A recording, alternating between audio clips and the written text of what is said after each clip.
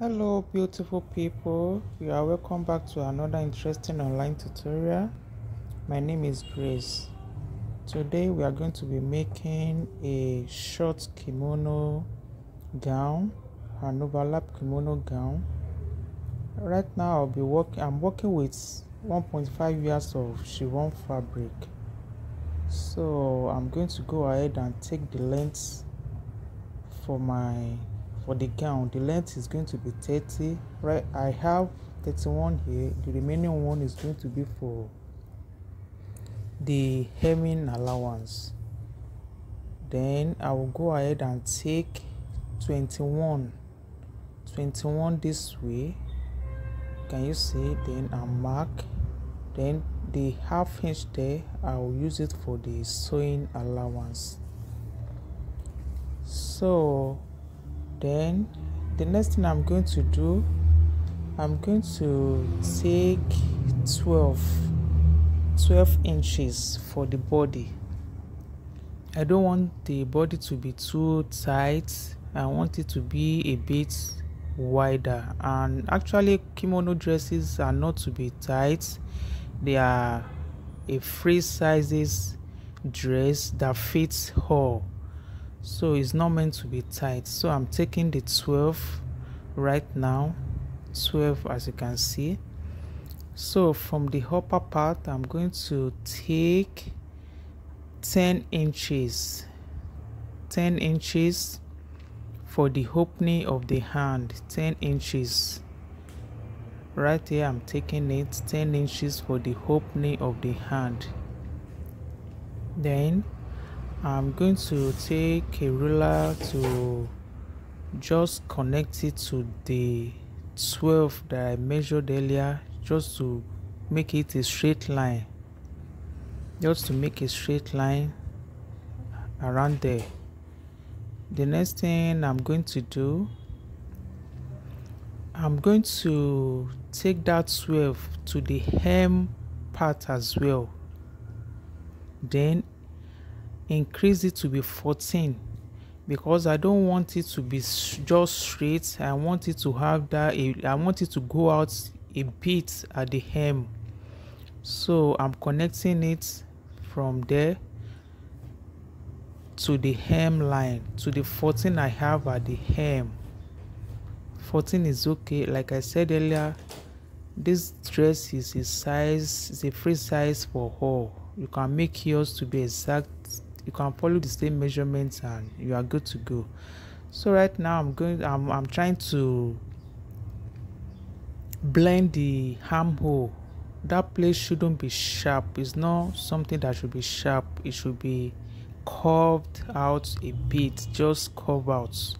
We can't leave it that way and just cut it like that. No.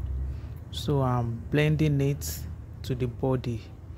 The hand is going to be blended to the body as you see me. Then I'll go ahead and cut it from the hem to the hand. The next thing I'm going to do is to take the measurement for the neckline. The width is going to be 3, then the depth of 3. Well, the width rather, I'm likely to still increase this to be 3.5, but right now I've taken 3 by 3. Then I'll now go ahead and take the 3.5 I said earlier, I increase it to be 3.5 as you can see. Then from that point, I will take 10. I will take 10 inches. 10 inches is okay for the front neckline, which is going to be V. Then connect it to the 3.5 I have for the width. This is 10 by 3.5. The front is 10. So I'll go ahead and shape the back neckline. You can just come down by 1 inch, is okay. Just curve it the way I'm curving it. Then I will cut it out. I'll cut the back neckline first. First thing is to cut the back neck first, the way you see me doing right now. So once I do that, then I can now go ahead and cut the front, but not right now. So I've cut it out. Then I'm trying to notch the middle just to find a balance there. Then at the hem as well, I'll notch it just to find the mid part, the middle line. Is very important to notch for the balance line. So as you can see, I'm trying to arrange it. It's very good to pin it. So I want to cut the front neckline. It's going to be cut separately. So right now I will pin it at the side so that it can be well laid. So I'll go ahead and cut the front neckline, which is 3.5 by 10 for the front, and the front is meant to be open. I'll cut it into 2 as you can see me do. Then once I'm done with that, I will notch it a bit here, right here. I will notch it. Then the next thing I'm going to do is to trim off a bit from the neckline at the back, a bit of 0.25, just to make that place, the neckline, a bit wider. Then I'm going to take off the pins. Yes, I'm taking them off. The next thing I'm going to do is to measure round from hem to hem. From the front, I'll measure it round to determine the length of the band.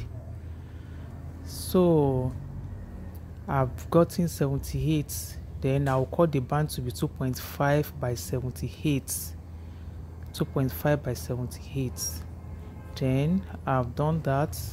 I'll sew it with the hand and turn it this way. Once it will turn this way, then I'll do the same for the second hand for the band. Then the next thing I'm going to do, I'll go ahead and join the band for the center front as well, from the hem round to the other hem. The band, I'll sew it by 0.5.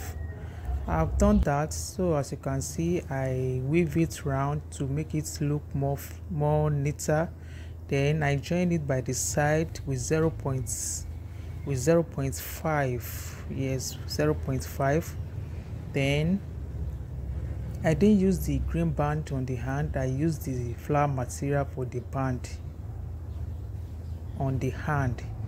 Then I made a rope of 2.5 and sew 0.5 from it to remain 2 for the rope that we used to sew it, to tie the center front at the waist. So you can make it as long as you want. Then that's all for the tutorial. Subscribe, comment, like and share. Thank you.